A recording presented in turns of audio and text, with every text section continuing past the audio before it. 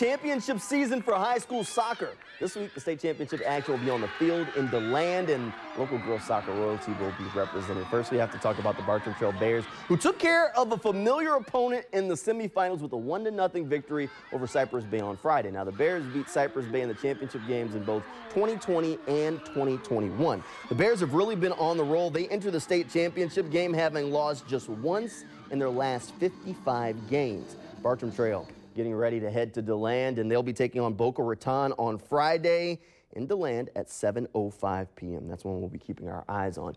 Elsewhere, another team that's going to be heading to DeLand, St. John's Country Day. They've made going to the girls' soccer state championship games an annual tradition. The Spartans are in their 12th consecutive championship game. They're there every year.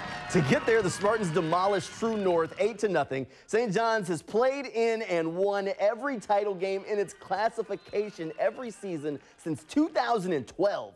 A victory would tie St. John's with St. Thomas Aquinas for the most girls soccer titles in Florida history. St. Thomas Aquinas has 15. Honestly, we have these kids from the time they're in 6th grade till 12th.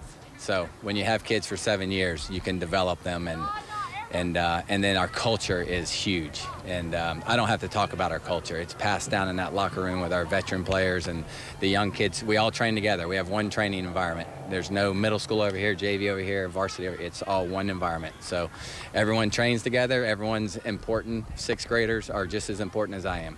No one's bigger than our program, and that's the key.